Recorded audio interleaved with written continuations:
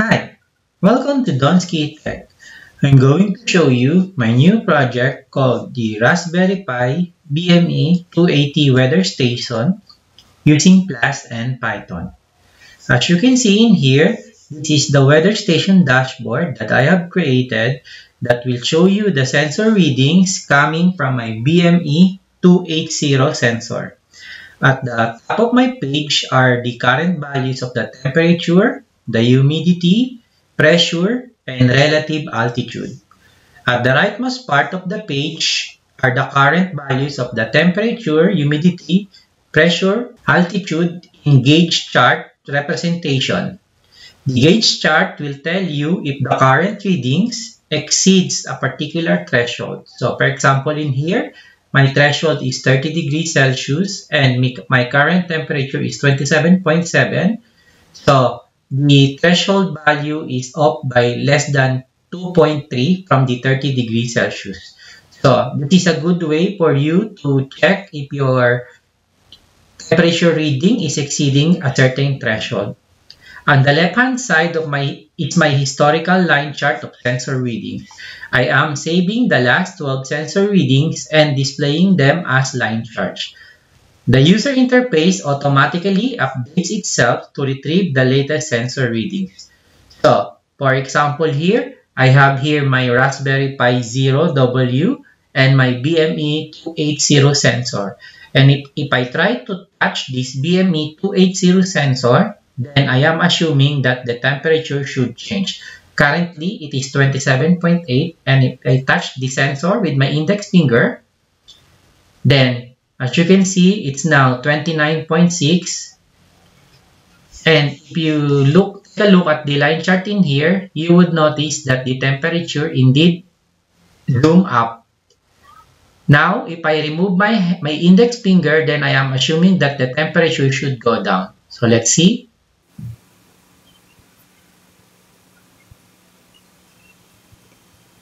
So, as you have noticed, the temperature went down, and it is being shown here by the historical chart and displayed also at the top, which is the temperature. I used Python and Flask in developing this BME280 weather station project. Would you like to know how I did this? Then let's start exploring.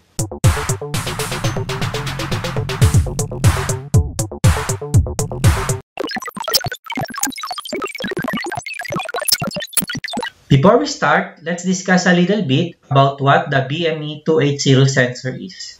This was developed by Bosch for mobile and wearable devices application. It is capable of retrieving the temperature, the humidity, pressure, and relative altitude with high accuracy. This table here lists some of the important specifications for this particular sensor. The BME280 module can use SPI or I2C communication. In my case here, I am using the I2C module, so the usual pin out such as the SEL and SDA pin is present and the power pins B in and ground.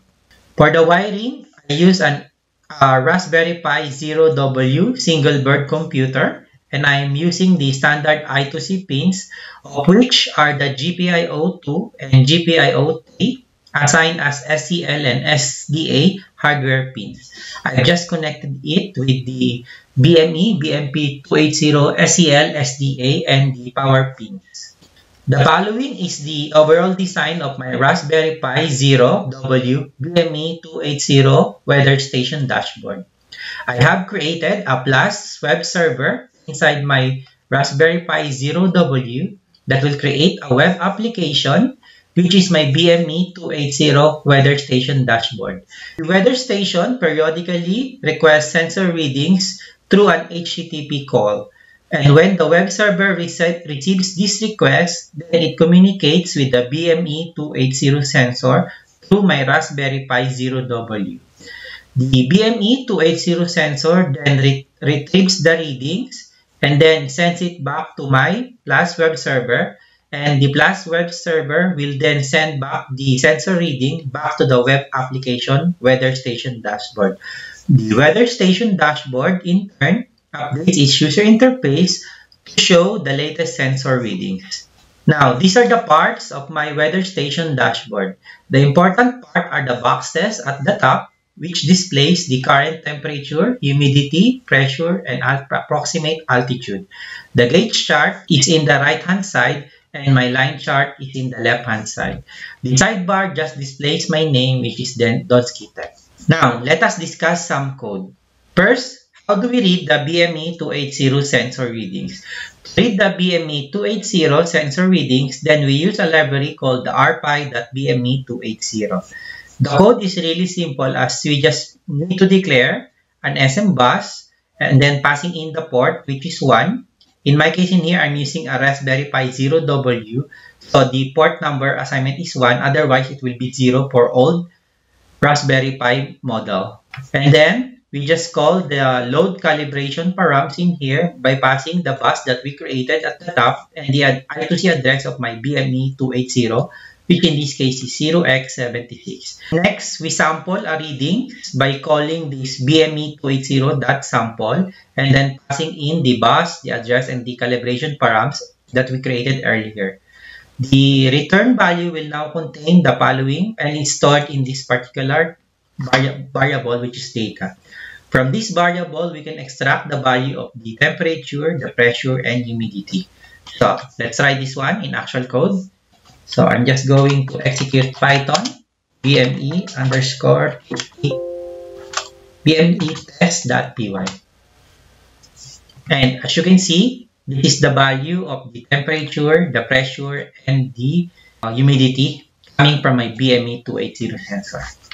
Next, we talk about the BME_module.py.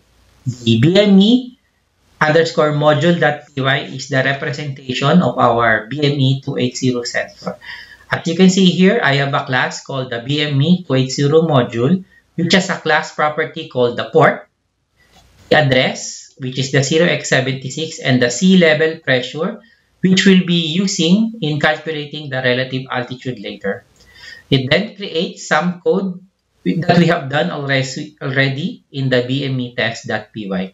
So if you take a look at the constructor, I just created the same bus and the calibration params.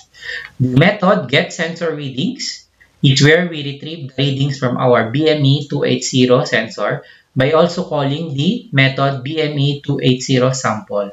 And then we retrieve the value of the temperature, the humidity, and the pressure. The additional code in here is the altitude calculation. Using this formula, then we can guess the altitude if we know the current sea level pressure at this time. Just a reminder, this is just an estimate though. I've just copied this one from the BMP180 datasheets on how to calculate the altitude. And then from these values, we just return a Python tuple of all the values. All these values are then returned back to the calling client, which in this case is our BME280 weather station dashboard. File is the app.py. The app.py is where we create our Plus web server. I have here also the BME280 module, which is initialized at this point. The important part of this file are the routes, which will respond to requests from our browser or our BME280 weather station dashboard. First, the index or the root route will serve as our index.html page. So this route, which is the root, will serve our index.html, which is in the template folder. Next, the \sensor readings route will read the values from our BME280 module by calling the getSensorReadings of our BME280 module class. And then it will return a JSON response back to the calling client, which in this case is our BME280 weather station dashboard. The weather station dashboard periodically calls this route every 3 seconds. The main function here is just used to run our Plus application. Now, let's go to the index.html page. The index.html page contains the HTML elements for our project and is used to display the sensor readings. Let us scan the important parts. In the head section, I am importing the box icon, fonts, and the Plotly.js that I use to display graphs and charts. The sidebar which in this case is this one, displays my logo name, which is Donsky Tech, and the name of the current page, which is the dashboard. The home content, as you can see in here, which is the home section, contains the boxes. So these are the boxes, which is the temperature, and then the humidity and the pressure. The history chart, which is at the bottom, contains the HTML divs that will display my line chart and also my gauge div chart. They will be populated by the Plotly.js JavaScript library when it is time to draw the graph or chart. The style.css is our cascading style sheet file, and it contains the classes that will beautify our index.html page. I cannot discuss so much about how this CSS work because that is a big topic on its own, but one thing I can say to learn how it works is to comment everything and then uncomment it one by one starting from the top. There you would see the impact of such styling on our index.html page. The last and the important file is the main.js file.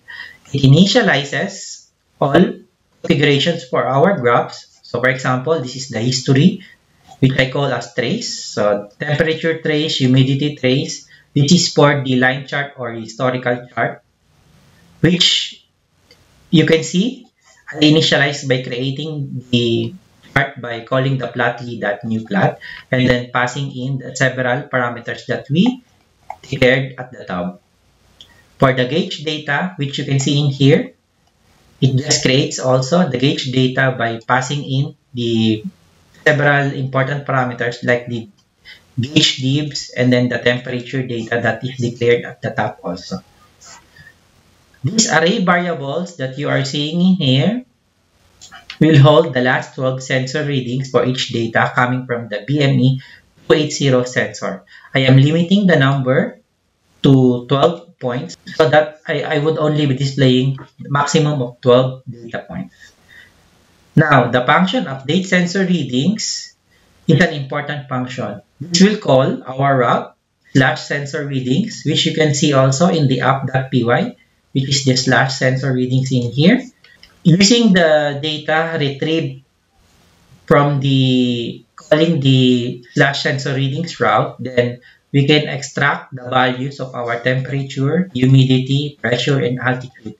And then using those values, we can update our user interface by calling this sub-function called update boxes, update gauge, and update charts. We take a look at what this sub-function is doing. As you can see in the sub-update boxes here, I just update the value of the divs and then changing the inner HTML value. For the gauge chart, I just call the plotly.update API function. The same also for the update chart, I just call the plotly.update. The last function that you are seeing in here is what we use to automatically trigger a refresh of our page every 3 seconds. We have a set of loop functions in here that will call our update sensor readings at the top every 3 seconds.